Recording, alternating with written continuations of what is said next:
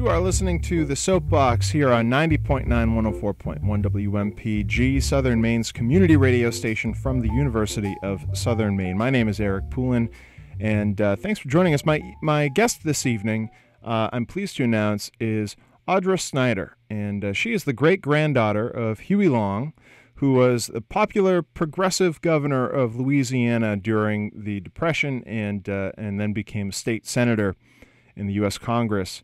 And Audra administers the website, hueylong.com. Her grandfather is Huey's son, the late Russell Long, who served as a U.S. Senator from Louisiana for 38 years, from 1948 to 1987. Audra worked on Capitol Hill for 3 Democratic senators during her early career. She currently lives in the Maryland suburbs of Washington, D.C. with her husband and children. Welcome to the Soapbox, Audra. Thank you, Eric. It's a pleasure to be with you. So I thought we could begin with Huey Long's experience in his hometown of Wynn Parish. He has spoken quite warmly about the tightly knit community that he was a part of in Wynn Parish, and I wonder if you could give us some idea of perhaps some of the values that he drew upon from his experience growing up in Wynn Parish. Well, Wynn Parish is in the north-central part of Louisiana, and when Huey was born in 1893, it was extremely poor and quite isolated. It was well known for being a center of populism. The people of Wynn Parish were very independent-minded, and they were attracted to the populist messages of William Jennings Bryan and other leaders who talked about the importance of championing the needs of the common man above those of the privileged few. And so politically, Huey certainly grew up listening to the old-timers talk about this political philosophy. He was the 7th of 9 children, born to a farming family, Hugh and Caledonia Tyson Long. The Longs were pretty well off by Louisiana standards because they had enough to feed their family, and they were able to educate their children by teaching them to read and pooling with the neighbors to hire a teacher to help the children of the town of Winfield learn, because there was no public education system at the time. And so they valued education tremendously and were unusual in that they were able to educate all of their children. And faith was also extremely important part of their education. Caledonia, Huey's mother, was widely regarded as a pillar of the church. Her children described her as a rocked-ribbed Baptist, and studying the Bible daily, going to church twice a week and revival meetings, and learning to read and learning their lessons by reading the Bible was central to Huey Long's education. And he was gifted with a photographic memory that he inherited from his mother. And so he certainly at an early age was given advantages that other poor children in Louisiana did not have, because his family had enough to give him a good start with the ability to read, access to books, and an independent political philosophy that would encourage him to challenge authority and challenge prevailing political theory of the day.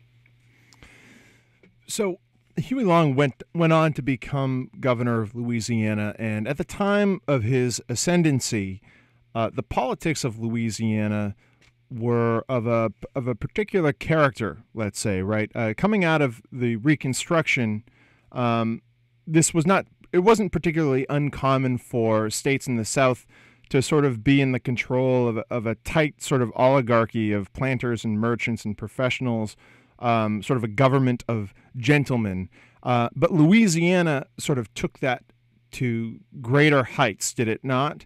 To what extent was there a genuine democratic process in the political environment in Louisiana when Huey Long came to power? Well, Louisiana was more of a plutocracy than a democracy in the early 20s when Huey Long was pursuing his political career. He made his name as a reformer by running for office when he was 25 years old to win a seat on the Louisiana Railroad Commission. And at that time, he made a name for himself trying to cut utility rates and railroad monopolies and so on and so forth. And he was so successful in that position that he ran for office at age 30 for governor in 1924. And he lost narrowly in a three-way race and spent the next 4 years traveling the state to champion the needs of people and establish himself as a champion of the people. Louisiana, back in 1928, it's hard to imagine today, quite frankly. It was run more like an aristocracy than a democracy. There were a ruling class that was made up primarily of the Democratic regular machine and New Orleans political machine that ran the state. They were called the Old Regulars, in consortium with the big businesses that profited by the state, namely the oil business, and Standard Oil was the state's largest employer, and the planter class, the gentlemen that you referred to, who enjoyed a mutually beneficial relationship of running the state and creating a system of government that was self-dealing and self-serving, that really locked the common people of Louisiana out of government.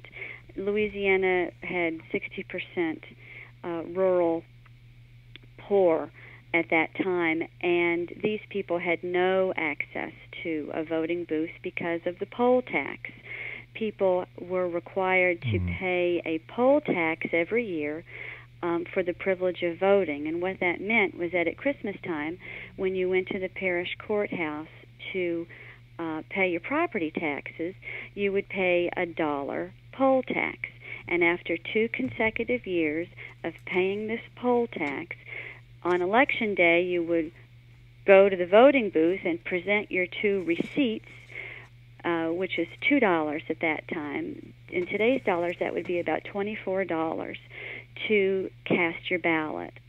And I don't know too many people these days who would pay $24 and 2 trips to the county courthouse for the privilege of casting a vote. So clearly this was a very oppressive system that was intended to lock people out of power and keep them isolated, keep them uneducated, and simply enjoy the status quo at the very highest levels in New Orleans and some of the other city centers. There was a huge difference between life in New Orleans and life one parish over.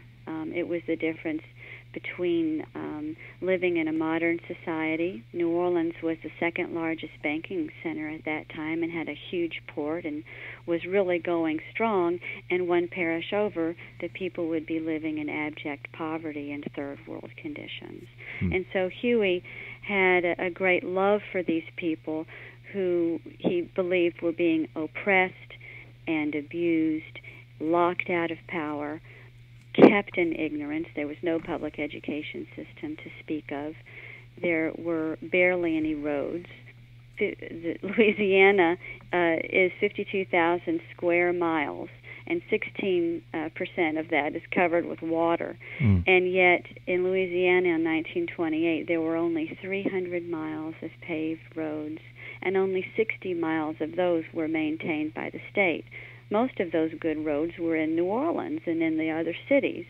And so everyone else had to rely on dirt trails that linked the various parts of the state, and it was very difficult to cross all of that water because there were only 3 major bridges in the whole state. And so there was always a scheme to have to pay somebody to get somewhere. To cross a ferry took money, and to have to take your crops to market was very difficult because when the heavy rains came, as they always do in Louisiana, those roads would turn to thick mud, and people couldn't travel on the roads until the roads dried out.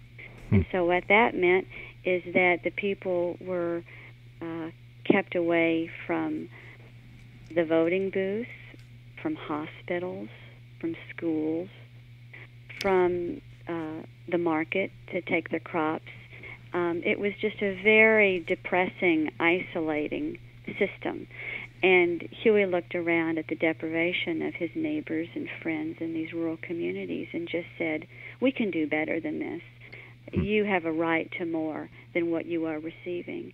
And if you elect me governor of the state, I'm going to make sure that your government delivers you the services that you deserve. So I think, one of the reasons I wanted to do this show and have you on and discuss Huey Long and his legacy is because I feel that there are pretty clear echoes on a national scale to sort of what you just described. I mean, we have a Republican Party in this country that is pretty antagonistic to the right to vote, and they have made efforts to sort of curtail that in different ways, perhaps not quite as overtly as a poll tax. But as a result of the elections at the time in Louisiana, whoever, because of the tight control of this sort of plutocratic leadership in the state, whoever won invariably continued to serve the ruling sort of plutocracy and continued to ignore the poor masses and served business interests such as the big one, Standard Oil Company in Louisiana. And as you point out, Huey Long saw this as a problem. He was coming from a different area of the state and felt that he seemed to want to bring a more democratic light to the political process. So he won against the interests of the big business in the state. What were some of the things that he was able to do to sort of live up to that promise of representing the people? Because other sort of populist leaders had come and gone, and once in office, they didn't really actually follow through. What did Huey do to follow through on his promises? Well, Louisiana experienced a sea change when Huey Long was swept into power in 1928. It's amazing that he was able to get elected, considering how difficult it was to galvanize the voters, and he really motivated people to get to the polls and transcend that usual Protestant-Catholic divide that could be a barrier to candidates in Louisiana. They were all rallied around his promise of economic freedom and political enfranchisement, and he promised them roads and bridges and hospitals and schools and lower taxes and a fairer shake and a seat at their government. And he delivered on those promises very quickly. In the 4 years that he was governor, Louisiana went from having 300 miles of roads to 9,700 miles of paved roads, which is astounding. Louisiana, by 1936, was employing 10% of the nation's road workers. There were 22,000 men in Louisiana alone building roads and connecting parts of the state. And having those roads made the biggest difference to the quality of life of the rural people of Louisiana. He also built 111 toll-free bridges so they wouldn't have to pay to cross the water anymore.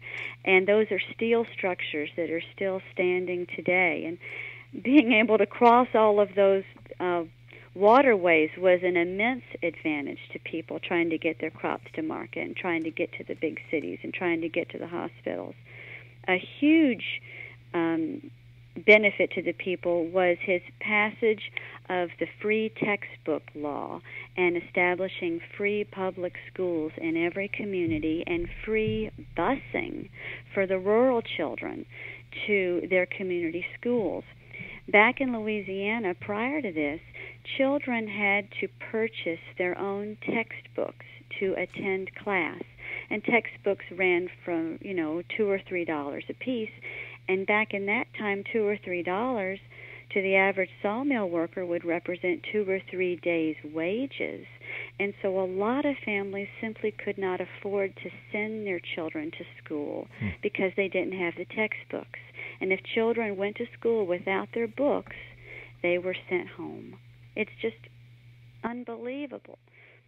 So he really made good on these promises of increasing access to education, increasing access to affordable health care, and upgrading the infrastructure of Louisiana.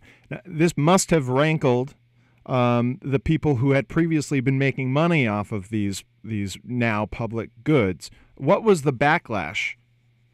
The backlash was immense, especially when Huey Long was trying to expand health care programs by building charity hospitals throughout the state and have health clinics for free immunizations and expanding LSU and all of these programs to provide for the people were expensive, and Louisiana couldn't ordinarily afford these types of programs because it had this oppressive tax system where most of the revenue was generated from property taxes, and that burden fell disproportionately on people of average means and on the poor because they were taxed on every form of property that they owned. Huey used to say, every pig, every chicken, every cow you were taxed on.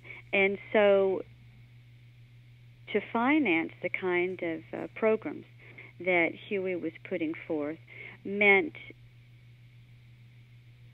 a total sea change in the tax system. Mm-hmm. And he lowered property taxes among the masses immensely, slashing them so that most poor people didn't pay property taxes anymore. He established a very popular homestead exemption, which meant that anyone with a homestead value of less than $2,000 didn't have to pay property taxes. And so the burden of paying for the services went from the poorest of the citizens to industry. And Huey had a new tax system on severance tax, the severance of natural resources from the state, particularly oil and natural gas. He was outraged that the previous severance tax of 2 cents a barrel was written by the Standard Oil Company legal department in a gentleman's agreement that they had made with former Governor John Parker. And so the agreement was written by Standard Oil and rubber stamped by the legislature. And Standard Oil was getting a really great deal out of extracting these immensely fruitful resources out of Louisiana, and the people of Louisiana received a pittance in return. And so when Huey Long was proposing shifting the burden of taxation from the poorest of the poor to the industries who were profiting off of the natural resources of the state, there was a firestorm of opposition from the legislators who were still firmly aligned with business and with Standard Oil. And a year after Huey was elected, he was impeached, and they tried to remove him from office. And he was able to withstand the impeachment.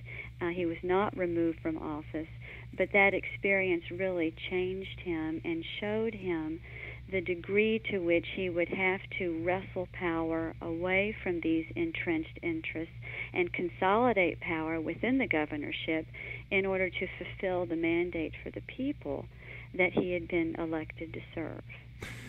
Yeah, so that seemed like such an important turning point in his political career, that impeachment.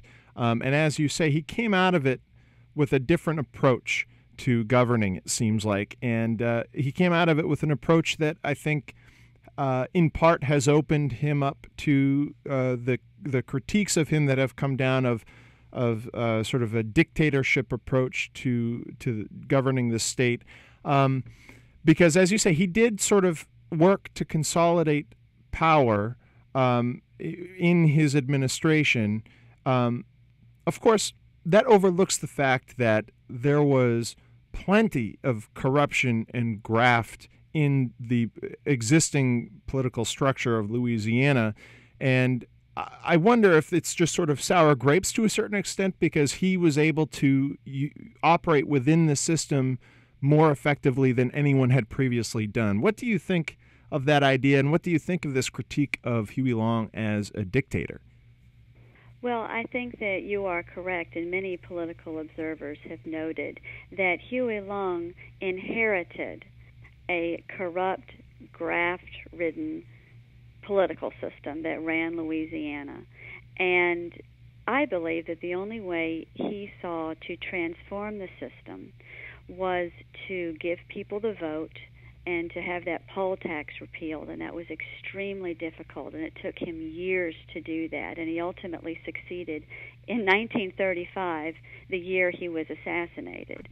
He also thought that education was so important, and if we had to educate these people, you know, Louisiana had the highest illiteracy rate in the country. A quarter of its adults could not read. And because they had no schools, they then could not teach their children to read. So we had an exponential problem of people being chained to poverty. So in the long term, Huey's program was to educate people and to give them a free ballot box and increase the electorate that way. But in the short term, he couldn't get to that point. He had to use the system that he inherited.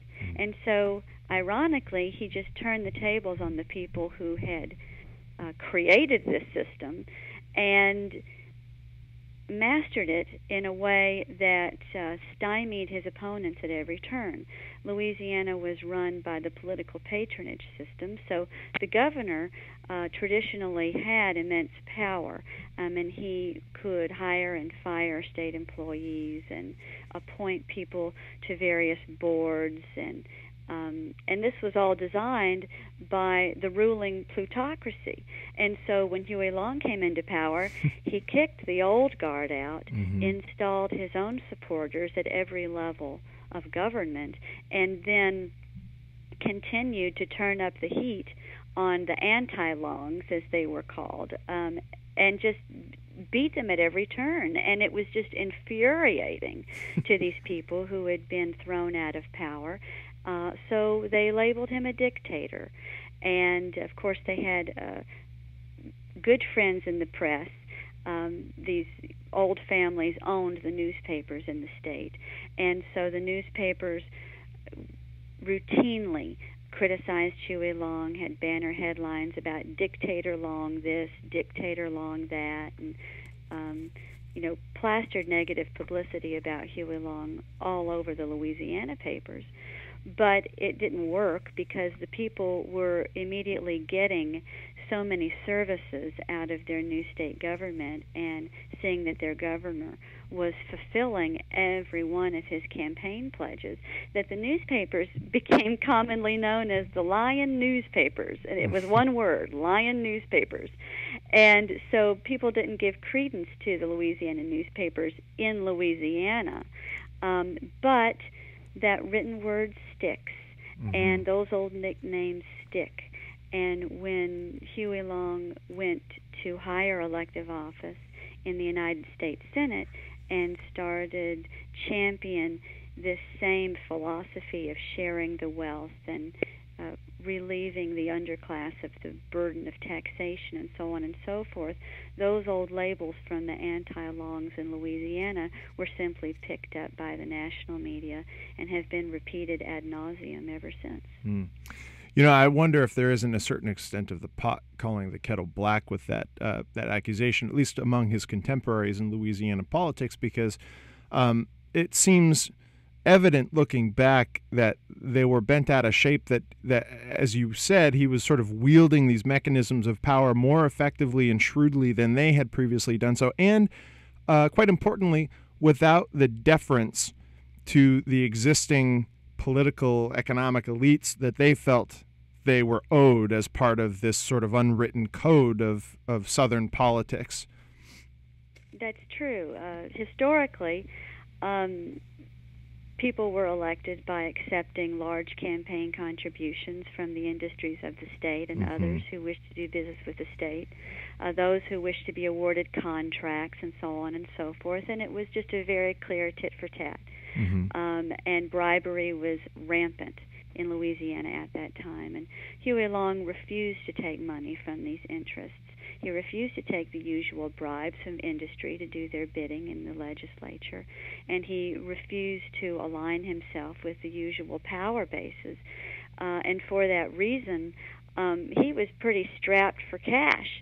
And so when it came to doing business in the legislature the way it always had been done, he didn't have money to give to people, but he did have good jobs. The governor controlled the jobs. And these legislators were unsalaried legislators. They worked per diem on a daily rate. And so good jobs meant a lot. And so Huey was criticized for handing out jobs and favors to his supporters, but it was a practice that had been in place in Louisiana for generations, and he wasn't doing anything that his predecessors had not done. He simply did not enjoy the usual support of the business and the press that his predecessors had. And one thing that often gets overlooked, I think, when this charge of dictatorship or totalitarianism is levied against Huey Long, is that the people continued to vote for him and his policies and his political tickets when they were on the ballot. And so he continually relied on the support of the people rather than the existing sort of business and political elites. That's right. He was universally loved by the vast majority of citizens who were so grateful to have a friend in government. Before that, people didn't even know that they had a governor. They were so isolated and so used and so downtrodden. And so it was thrilling. It was really an electric time in Louisiana when roads were being built and hospitals were being built and young people were going to school. And LSU was going strong. Huey tripled the size of LSU and made work scholarships available. And people were excited about higher education. And it just seemed like a really thrilling time to be in that state, and people were seeing the results of their votes, and they were just enormously grateful. And so this charge of dictatorship did not stick in Louisiana among those who knew the score, because they knew that dictators don't try to empower people. And that was Huey Long's entire agenda. It was all about freedom. It was about opportunity.